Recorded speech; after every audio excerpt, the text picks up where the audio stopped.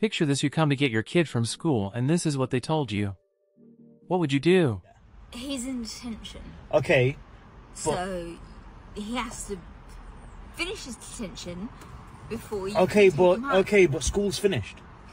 That's when detention is, after school. Okay, but like, why has no one told me? Like, I'm the parent here. Why has no one called me? Well, that's got nothing to do with me. Someone should have phoned you to let you know that he would be in detention this afternoon after school.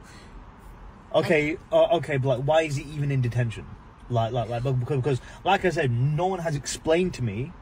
I've literally come to the school to pick him up. All the kids have gone. Like, we're literally in the car park right now.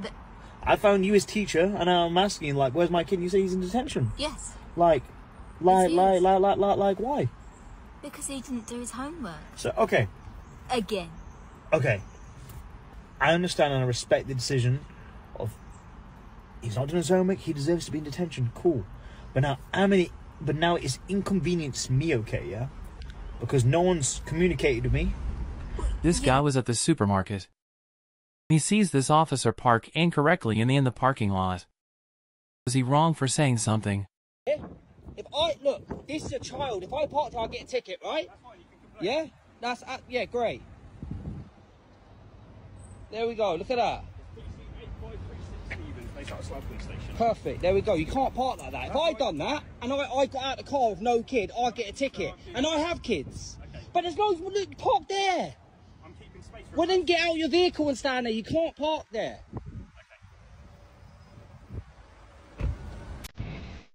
Would you be willing to do this to overcome your phobia? Bathyphobia is the fear of deep waters and thalassophobia is the fear of the ocean. Which level would you stop?